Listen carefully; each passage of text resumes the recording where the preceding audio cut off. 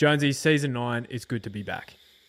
Sheesh, nearly into double figures, mate. It's feels like it's been a really long time. Both of us have had little trips away from the great state of Queensland. You know, we're a bit of a freshen up. We're ready to go. Yeah, we only talked about those trips for about, I don't know, 5-10 minutes from memory. Yeah. Have the Drifters ever travelled overseas? Because, I feel like we were talking like they never had. Yeah. But no, we had a blast, mate. We had a blast. It was good. The Winx Stakes this weekend. We have some opinions. We do, yeah. It's a Group 1, definitely. There's a lot of Group 1 horses in there. But they're all resuming, mate, so it makes it a little bit tricky, but it'll certainly set the tone for the rest of the spring. Yeah, absolutely. We answer some Drifter questions, but of course we need to welcome back again our wonderful friends at Ned's. Yes, the lovely people of Ned's, people at Ned's have come on board for another season. Sure to be a great spring for them. So if you're going to have a little, little something on this weekend, make sure you do it with the good people at Ned's. You can do everything that you want with them. You can get weird and exotic. There's the same race multis, which is a great feature that they have as part of the punter's toolbox. Yeah. And there's also the profiles. Yeah, profiles are huge. Had a few people jump on last weekend to no avail. But that's the risk you get in this great game. But yeah, the profiles, it's not too far away. Definitely. So full steam ahead for season 9. Let's go. But what are you really gambling with? For free and confidential support, visit gamblinghelponline.org.au. I need to ask you a question. Be curious, Drifters. Mr. Brightside fins them up and wins again. Zardozi wins the Oaks for J-Mac. The photo finish. Mr. Brightside or Romantic Warrior. The mare's going. Great guns. Fangirl. Look at her go. Fangirl. Imperatrice has got her. And race gone by. Imperatrice by a length. Overpass. More Baker's Delight in Perth. Radina just won it, I'd say. Tom Kedden won the spring champion in a cakewalk. Without a fight, won the Caulfield Cup. Dear oh dear, what's happened to you, mate? Because you're in a right state. Oh, Drifters, I'm fucked. Oh, just did a real number on myself last night in Toowoomba. In Toowoomba. Did you bump into the Toowoomba Toolman by? I did not see the Toolman. Yeah. They actually had a twilight meeting at Toowoomba last night, but didn't punt there, obviously, Drifters, because it's incredibly corrupt. Yeah, so much like your soul at the moment, by the looks of it. Fucking, I think I left a Horcrux in Toowoomba last night. Part of my soul just obliterated. Yeah, so Drifters, for context, it's a Sunday. It's a bit later than what we typically record on a Sunday, because your boy had to make his way back from Toowoomba and planned to leave a lot earlier than what he did. But when you roll in at about 2 a.m. That's tough. Oh, just saying that out loud just made me feel even more hungover. Mate, because typically for me, like the second day is almost worse. So it's like you have to front up at your 9 to 5 tomorrow. I do, yeah. So you've got to think about that all day. Thanks for that. Yeah. Literally the only thing keeping me together at this point is one, like I love horse racing so much. So to chat about horse racing when I'm cooked, fine. Yeah, it's like fine. It's actually a joy. Yeah, it's like it's sobering. Like, you know what I mean? And secondly, where you live in Brisbane, there's a fine military leader who lives nearby, and I'm going to go see him. He's the colonel's led the finest armies, and they typically do their best work on a Sunday. Yeah, in the form of a zinger box. Yeah, after they've blown themselves up the day before. Yeah, so I've got that's keeping me together, and sitting here with you talking about horse racing is a great joy. So that's literally the only reason I have a pulse. It could be a lot worse, couldn't it? Now, could be much worse. All right, I'm going to look after you today. Let's just get straight into it. There is a bit to talk about. There is a lot. It was a phenomenal day of racing. It was like for the first day of the, I guess, spring carnival. Yeah, it delivered in spades. It sure did. It delivered in David spades. Yeah. So the Winx Stakes review, hey. Yep. Let's start with the big one. I'm very keen to have this. It typically is a fantastic form reference each year. Yeah, of course. Because very good horses kick off their campaigns there, right? Yeah. But I'm very keen to follow this in. Yeah. I think. Via Sistina, we didn't really even give her much of a mention. We thought we'd see her running on into, say, 4th or 5th. Yeah, I didn't even have her in my top 4 because there wasn't room for her, to be honest. But Drifter Brendan, he was, very keen on Via Sistina. So well done to you, mate. Probably picked her up at a good price too, because she probably jumped about $10. And you owe him $50. I do owe him $50. So well done, mate. But it wasn't, it wasn't taking on that bet being like, oh, she's got no chance. No. It was in the race setup. Yeah. It made sense for Zougotcha, right? It made sense for Zougotcha, but it was actually ran a lot at a tempo a lot stronger than what I thought it would be. Yeah, which is good to see. Absolutely. Love to see that. And I guess some of the champion 2,000 metre horses have kicked off in a race like this, and then they've gone on to win Cox Plates later in the prep. Winx being the main one. Winx being aptly named race. Yep. But where is Via here? She's basically 4th last. She's behind Fangirl at this stage of the race at least. But yeah, Tropical Squall. She went out quite hard. I think on Sky they were saying that they ran about a 10-2 sectional early in the race. So it's really strung out. Yep. And it basically just, it kind of warranted, I guess, the best athletes. I think that was Zougotcha's chance. What do you reckon? I think so too. As we kind of alluded to. I think so. Because such a shame. It's such a shame. It is such a shame. She was enormous. Yeah. She was fantastic. Off the back of that speed. To hold on like that. She was a sitting duck there to be beat. And she was, but gee, it took her, to be honest, a terrific ride from K-Mac. Yeah, huge. And an engine to get the job done. Because look at Fangirl. You're thinking at this point, she's just going to run past him. Nah, Zoo held on really strongly. Yeah, and by this stage, I'm like, oh yeah, Via's just going to run over her. But she just kept sticking her neck out. And then past the post, Via just looked even Via's better. the one. Yeah. And it's interesting, right? Because so early she was behind Fangirl. I reckon this is the winning move. And there was another shot on Twitter that I saw. Mate, it doesn't look like they're that far off the fence, but they're a long way off the fence. Yeah.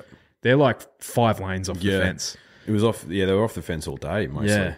Which Kieran in his post match, I guess, was saying like, oh yeah, the rail wasn't exactly the best ground, but it was definitely dried out by then, and it was fine. Yeah. So I think it might have been overplayed, but huge ride. And I was just trying to see there as well where he actually. So he went. Just trying to see here about the 600. He made the winning move, I reckon. Yeah. Just made up a few lengths. Got about a length in front of Fangirl entering the straight. Probably saved a ton of ground back on the inside. Yep. As well. And yeah, Fangirl was probably a length behind her there with about 300 metres to go, and it was proved to pretty much be the winning margin. Absolutely. Yeah. I guess on that as well, the reason why I was keen on Zougotcha in the race is because, like you said, it's set up for her. And she's got the tactical speed that Fangirl and Via Sistina don't.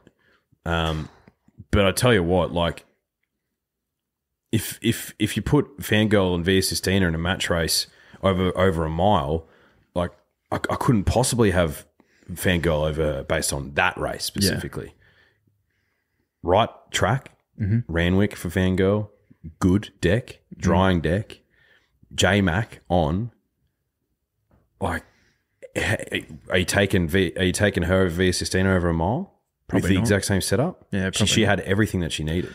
And Via Sistina ran 1/100th of a second quicker home. So they basically run an identical last 600 metres. Yeah. So Fangirl's run out of her skin considering the layoff that she's had. The concern for me for her is a bit of the second up syndrome off that really light autumn preparation as well. So especially at the price she's going to be. She's going to be about 3 to 350. That's the thing, like equal for both of them. And that's for me, like the punters love Fangirl because she's a fantastic horse. She's never been one of mine because you know where she's going to be in the running and you're not going to get a price that's backable. No. Like to win yesterday, she was less. It was like $2.40 or something like that. And Zooey got, a bit of money came for Zooey, but she was $2.20 to place. It's like, well, where are you better off spending your money? Yeah, 1x3 for Zooey. Yeah, exactly. Yeah. But yeah, Via Sistina terrific. Zougotcha was tough, difficult to place now. And Fangirl was brilliant as well. Mate, there was some other really smart runs in behind as well here. I want to highlight, Chris Waller training a trifecta in the Winx. Like, he would have absolutely adored that, especially with some of those having far bigger targets in mind. Yeah. Detonator Jack off a high pressure speed. Yeah. Was fantastic. I think he finished 5th. Samana, 3 wide. She was great. But I loved the runs of Zardozi and Riff Rocket. Yeah. Yeah, with cups in mind, you'd think. Zardozi was the one that she's put on 40 kilos in the off-season. Jesus. So she was fat as a bus yesterday. And her last furlong was, I think she let out of condition, but... Yeah.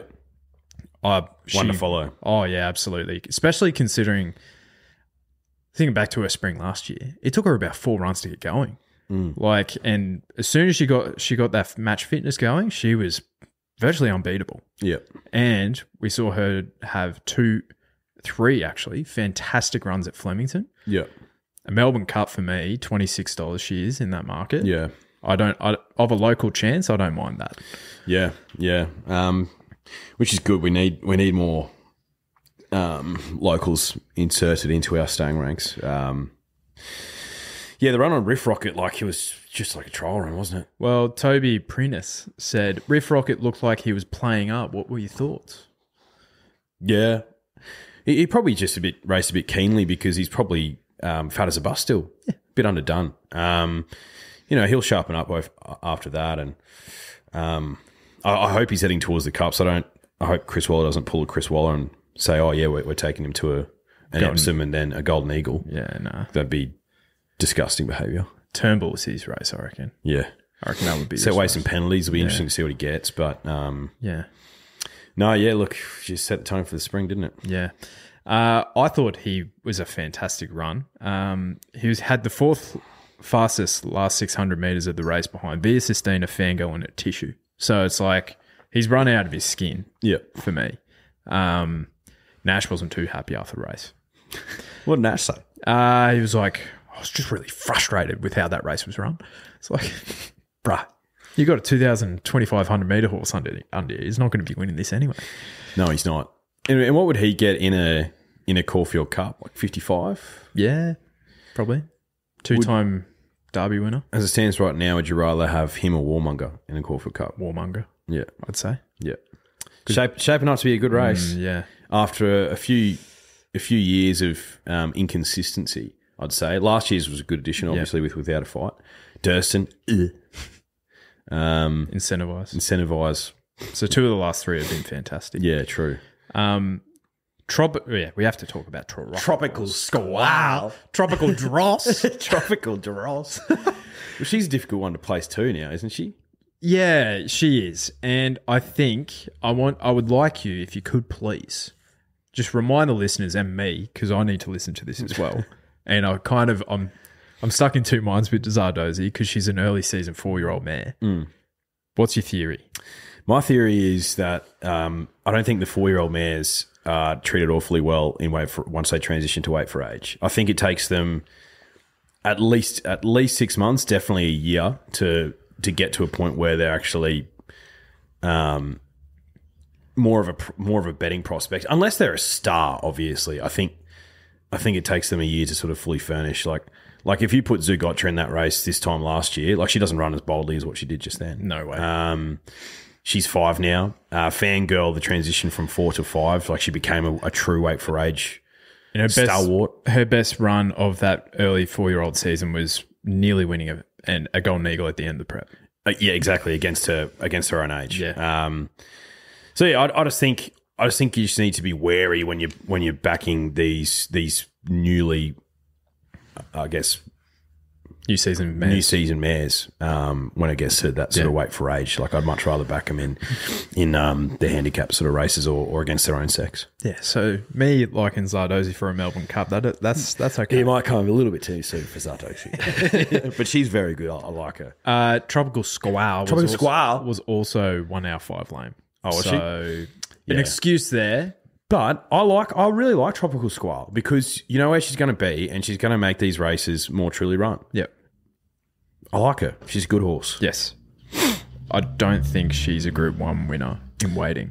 I think you know, I think she's one that could, you know, potentially be a Group 1 horse. Oh my God.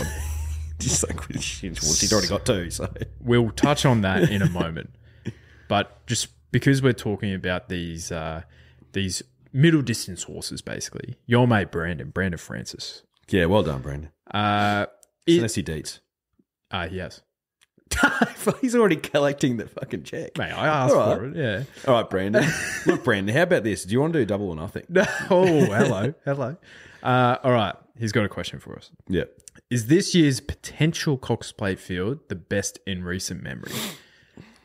There's been a lot of locals in recent years, and if you have a look at the Cox Plate market, I've got basically the top 8 chances with 1 or 2 more locals thrown in. How's this for a field?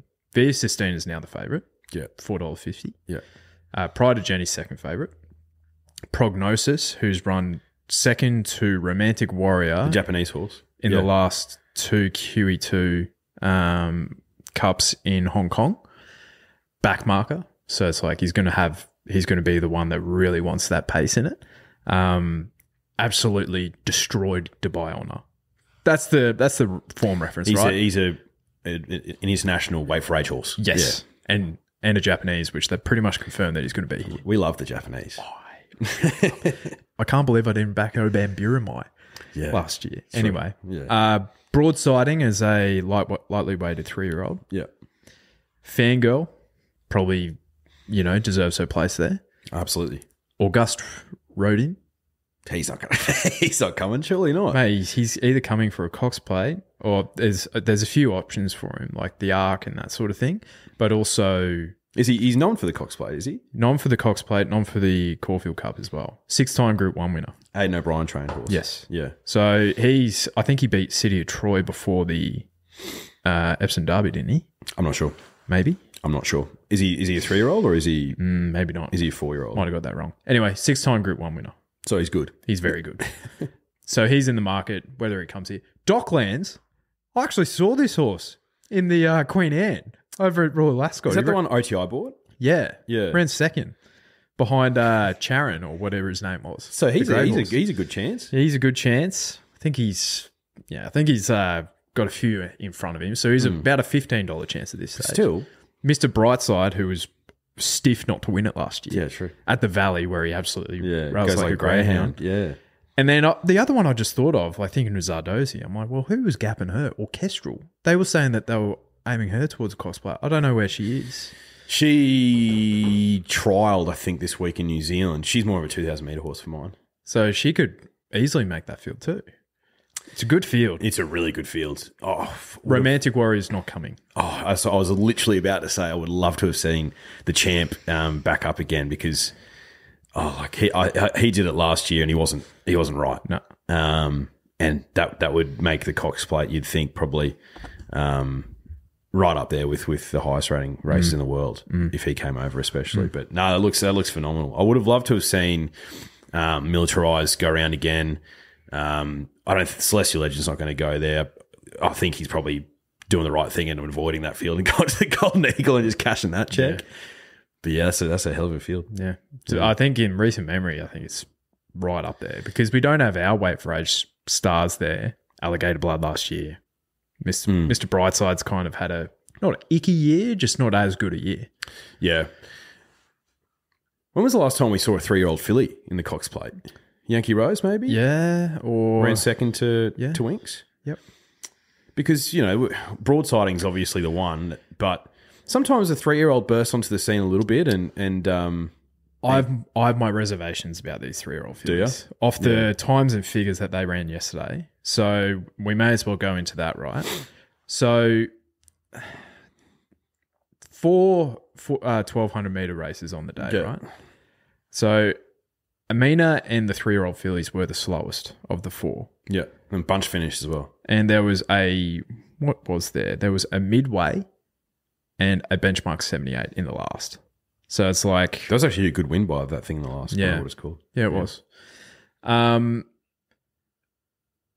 victory was very, like, visually, it was amazing, right? Yeah.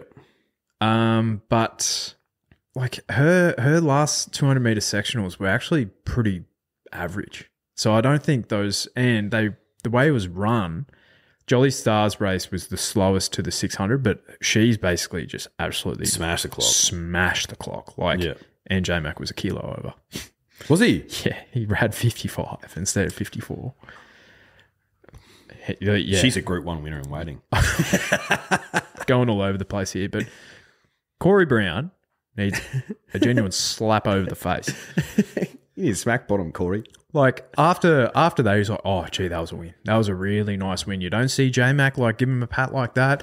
No, she's a Group 1 winning mare in waiting. It's like, Corey, she's already won the 1,000 guineas in Melbourne, mate. Yeah. And she's won a Group 2. Yep. And that was her 7th start, so... Never been outside the Quinella.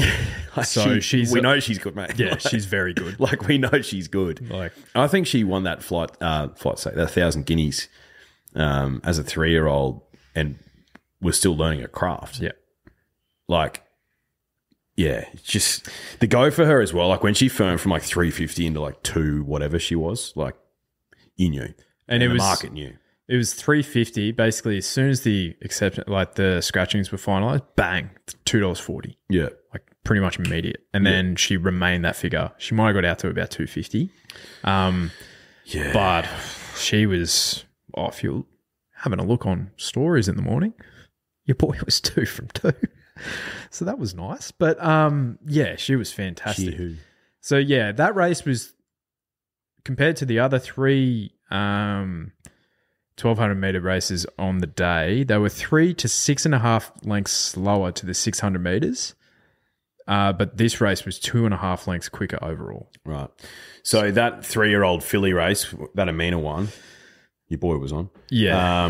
So put a line through that. Do you think the Autumn Glow form's better for the heading towards a flight stakes? Well, that was what I've had a look at, right? First start last week in a midweek, benchmark 72 over 1,300 meters. Daughter of the autumn sun, but has to do it all in one prep as well. Yeah. Like that, I'm on record. I don't like that, but I also don't know what the upside of Amina is and the rest of these fillies. But I don't know. I just looked at that last 200 meter sectional and like the Winx Stakes field were blowing them away basically, and they were running over a furlong further. Okay, so jury's out. Jury's out for me. And you can kind of see that with the market. Like, Amina's maybe like second or third or fourth favourite. Manal's still like ahead of her. Manal was a good return, but I don't know. Jury's out for me. Yeah, okay. Yeah. When you see a bunch finish like that, and if the clock doesn't back it up, then yeah, you got to see him again. Yeah. So Joliestar though, her last 600 meters was 8 to 10 lengths quicker than the other 1,200 meter races. And so that's considering that J-Mac wasn't riding her out. No. And it was a kilo over. It is one of the best performances that I've seen from like so early into preparation with such like buzz and hype around a horse. She backed it up. Yeah, usually you can leave races like that a little bit disappointed. And sometimes they can win and you're still like, okay, yeah, she won, but that was the win of a horse who's got bigger fish to fry. And what I really liked about her is, did you see her in the yard? So chilled. Yeah. Like super professional. She just gets it. Yeah, super professional. She's a racehorse, leaves it all out on the track. And when she came back and J-Mac took his saddle off, literally stood there as still as a statue. she's a racehorse. And I tell you what, Zougotcha, he's making waves. He's a $250,000 a service, stallion. So clearly, like bro's good. But I tell you what, with his little fillies that he's producing, like keep an eye on them. That sort of 12 to 1400 meter distance range, they're just really high quality. So her last 600 meter sectional of the race was a 32.71, right? So Via Sistina and Fangirl clocked a 32.98. So it's basically a length and a half quicker than those mares. Obviously, a few things in her favour.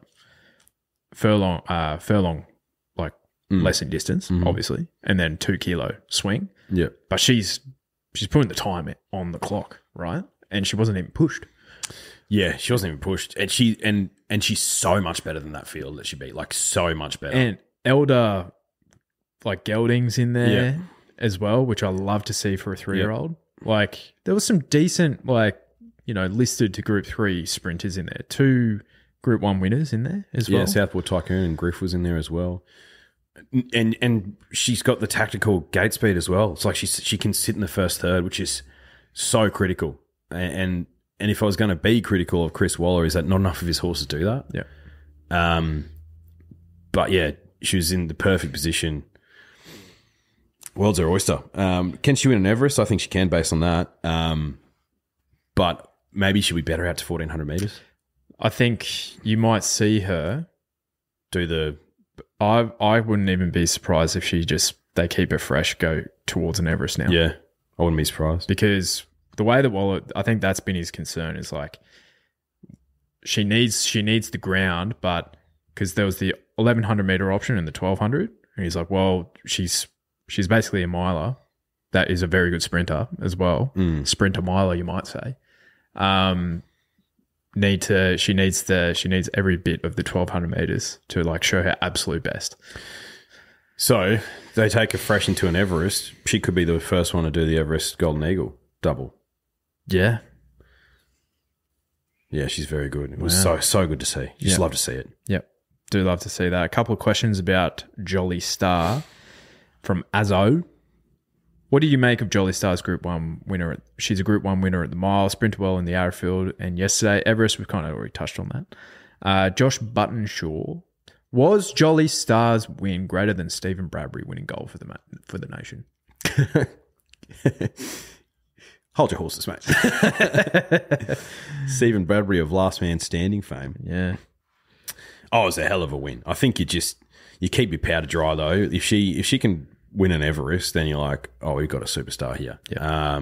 Or even if she runs like a top 3 in an Everest, she's so lightly raced, and tactical speed, and she's a 4-year-old, so she's just going to get better and better and better. Yeah.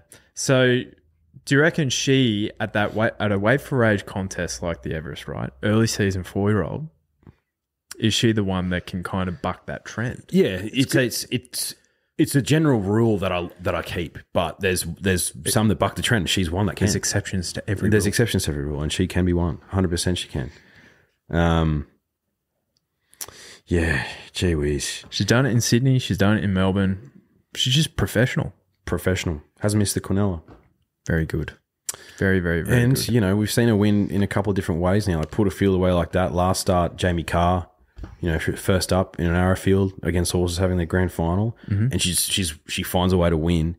Great ride by Jamie Carr that day, but through traffic. So she's a racehorse. She wants to go through those gaps. Yeah, she's a racehorse. Now, I hope you saw this. Another horse has put their hand up. Hey, I'm an Everest contender. Kai Mochi for Gary Portelli. First run for Yulong. And Gary's gone, hey, she's an Everest contender. How delusional is Gary? Pretty delusional. Like, that was a good, tough win, Kamachi, but she's a group horse. She's not a Group 1 horse. So I just want to break down how delusional Gary is, right? Come on, Gary. They would have only beaten the highway field on raw times by 3 lengths.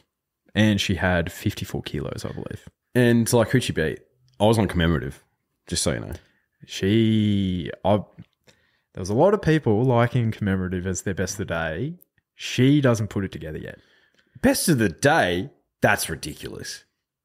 Yeah. Best of the day, please. Yeah. I saw others saying Fango was their best of the day. That was silly. That was silly. Mate, Like- there was Joliestar and there was, for me, Eliyass. And he drifted out a little bit. He did, yeah, and I waited, which is great. Yeah, so did I. Of course. Mate, I tell you what, like, it was a good day for us yesterday. It was a good start. It was a good start for us. Yeah. And the victim had a few sick beats. Yep. But came home with a wet sail, which is the most important thing. Yes. Well, I reckon we're none for 100 at lunch. Yeah. Yeah. Yeah. You know, like you've hit a few out of the park. Yeah. I'm just scratching along. I'm on 30. Yeah. Played and missed a couple. Yeah, I'm on 30. I'm not out though. Well, I was giving out LBW, but I just got a feather on it. Tropical swell. Chocolate squall. I tell you what, like, I was given out with Zougotcha, but reviewed, Yeah. and yeah, it's just missing the stumps. But if she won, tell you what, Just pitched outside leg. exactly right.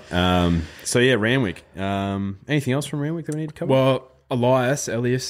Yep.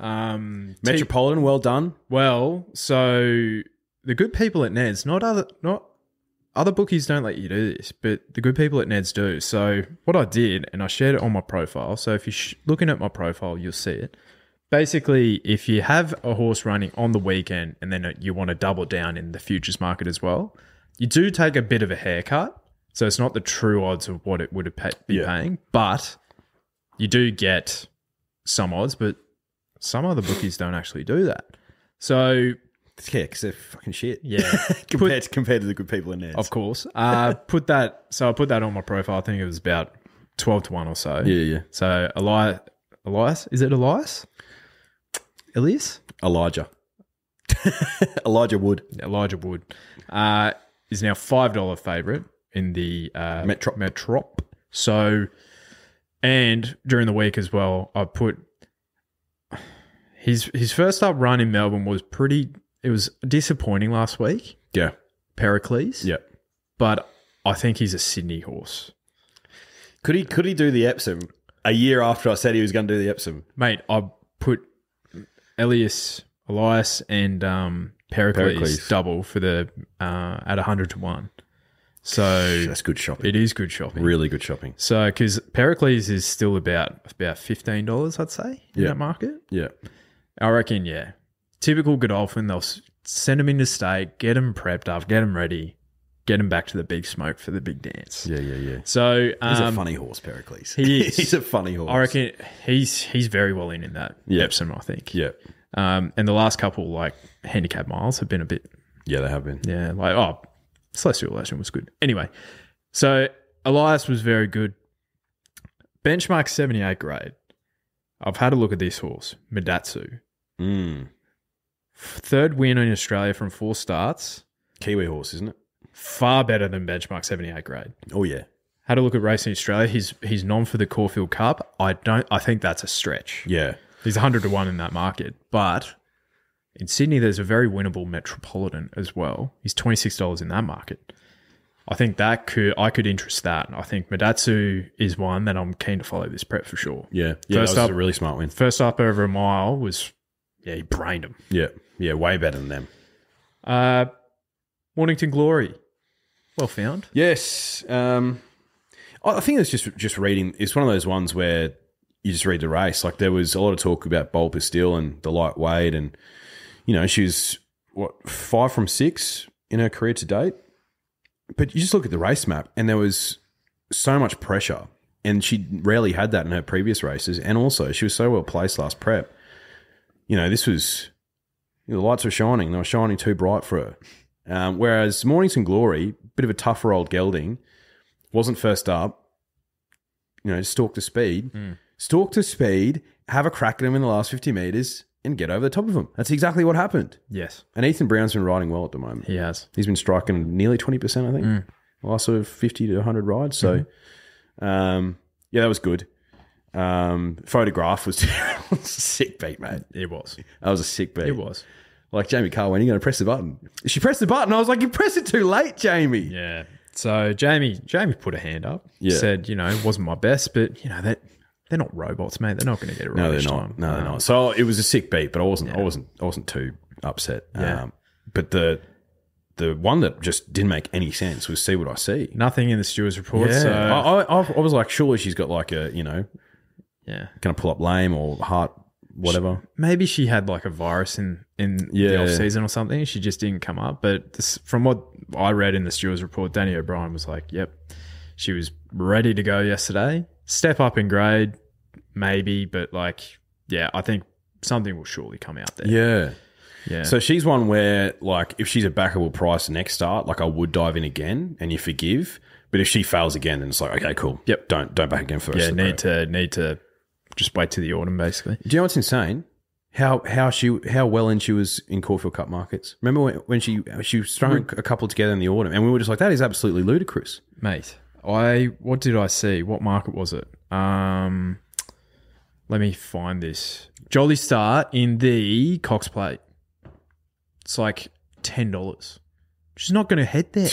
it's insanity. Like ridiculous stuff. It's the futures markets.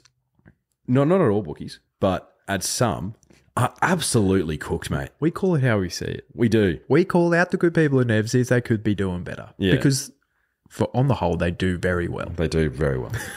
They do very well. But honestly, like, futures markets are well and truly cooked. Yeah. We should probably do a futures preview, I reckon, at some point. Yeah, well, we'll have to do September very soon, but there's only one a week, so we could probably do it from next week. Yeah. Now, Stewards Reports. So, Creon in the highway had a poor recovery for Danny O'Brien. That's when stablemate of Atmospheric Rock. Tropical Squall. Off 4 leg, 1 hour 5 lame. Lady Laguna was also lame, 1 hour 5. Flying Sultan in the last had a poor recovery and coughing as well.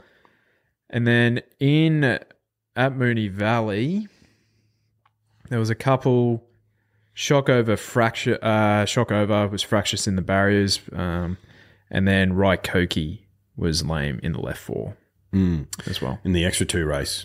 That was a smart win by extra 2. Great ride by Blake Shin. Just got there. Yeah. And they have here follow-ups. See what I see. I would hope so. Yes. So next week, what have we got? Let's have a look. The Memsie. Ooh, that's an interesting little race, actually. Mr. Brightside versus Pride of Jenny. Mm-hmm. Definitely is. Would have loved to have seen those two in the Winx Stakes. Oh, my God.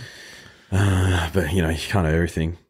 Because then like all the discussion, right, about it being like, should it be a Group 1 contest? It's like, yeah, I think it should be. If you have those two there as well, like actually earn your keep. Yep. So Pride of Jenny, $2.50, Mr. Brightside, $3.50, Antino, $8.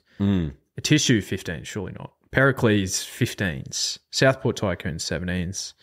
Tuvalu, same price. Amenable, Estriella.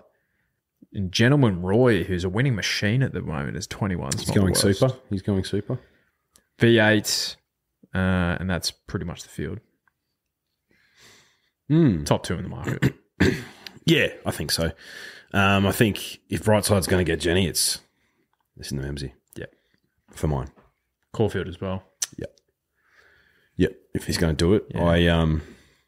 But like I just, where Pride of Jenny's going to be, and if Declan Bates just absolutely lets her rip, like she'll turn it into a sprint, mate. Yeah. So you'd be a brave man to take her on.